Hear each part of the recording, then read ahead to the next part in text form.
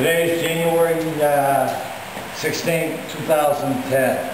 What's before you was an angular force generator designed and patented by Matthew David Smith Caggiano. This device here extends and contracts, which provides the angular motion for the unit. Over here I've got a 9 amp motor. We use this to bring it up to speed when there's a load. Below is a diverter that converts DC electricity into 120 AC. On the back side here we've got a very small alternator which puts out approximately 67 amps.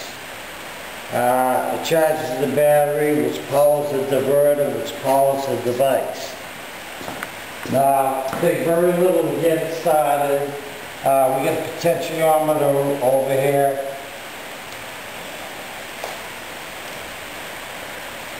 That allows me to regulate the speed.